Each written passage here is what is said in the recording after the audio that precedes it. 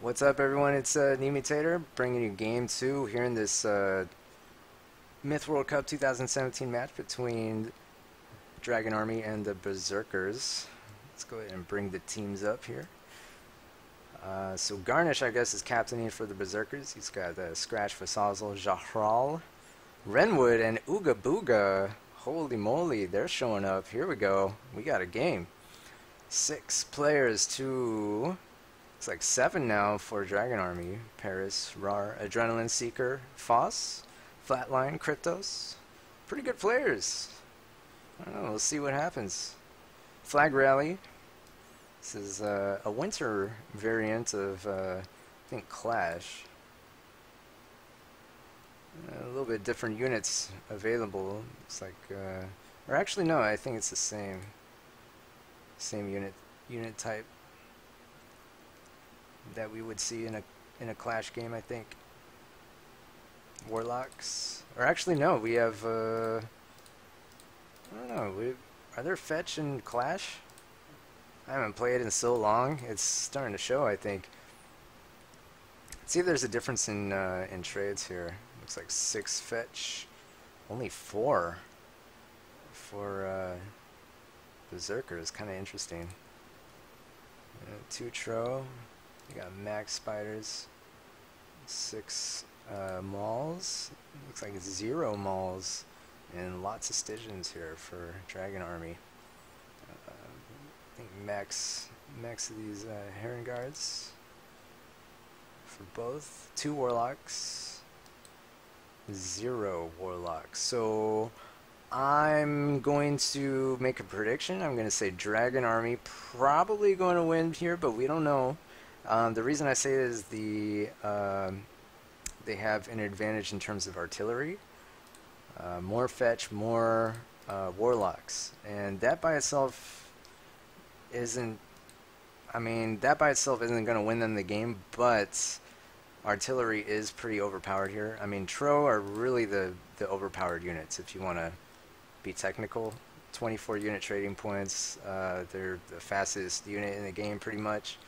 Looks like 8 Solus here versus, ooh, it looks like maybe 12 Solus for the Berserkers. So, I don't know. The Solus could be useful against the artillery, but artillery is just, their range is almost as far as Solus, and there's tools. There's ways to counter Solus here.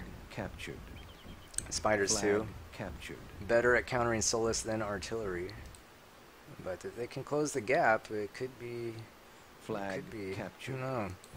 Flag So yeah, captured. Paris, or I should say Flag Adrenaline, captured. definitely taking mid.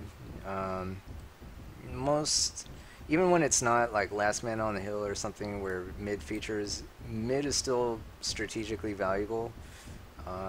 In that it's the shortest distance between all the points on the map is from the mid. So it's still worth considering taking that mid, or having, fighting over that territory, just because it's easier to reinforce from there where you need to. Captured. A little bit of a skirmish here. The spiders. Flag captured. Actually, are there spiders on Clash? I think so. Oh. I haven't played in so long. It's been months, people. It's been a long time. But Myth is a pretty interesting game for a lot of reasons. You'll see. You'll see.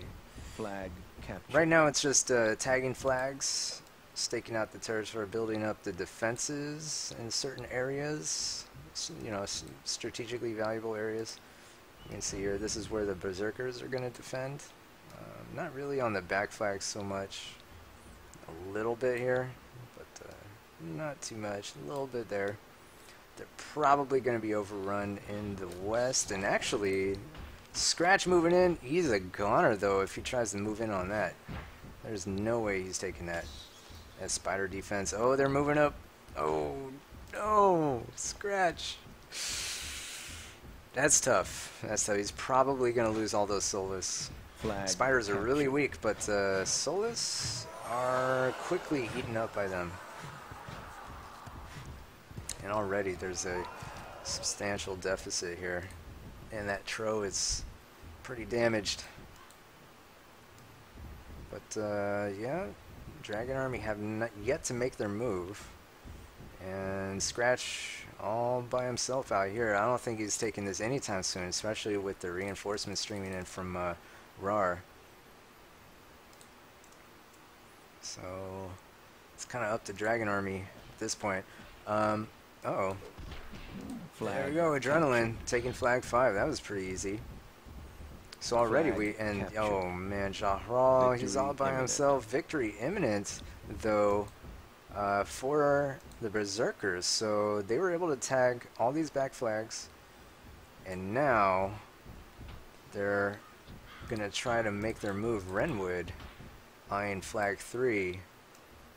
And they're in an okay position, but looking at the numbers, it's going to be hard for them to defend here. They're moving in. I think they're going to try to defend this spot here, flag 7.